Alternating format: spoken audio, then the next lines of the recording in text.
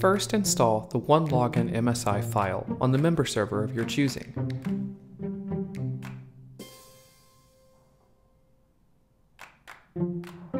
Agree to the terms and conditions,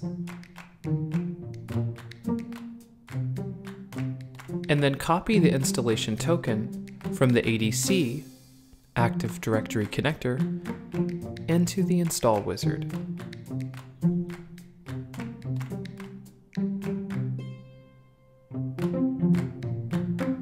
When prompted, choose to create a OneLogin service account or use a service account you already have.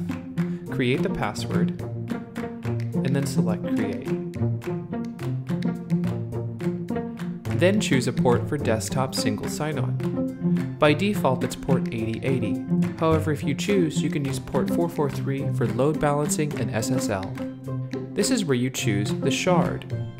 Select US unless your account is hosted in the EU or by Deutsche Telekom.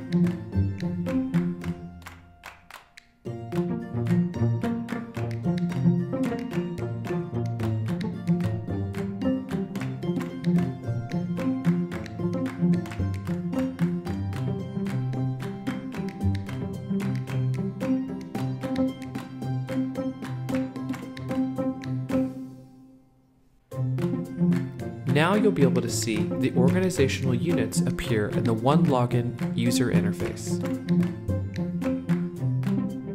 By selecting a top-level OU, all of the sub-OUs and security groups will be synchronized with OneLogin. You can additionally choose sub-OUs only.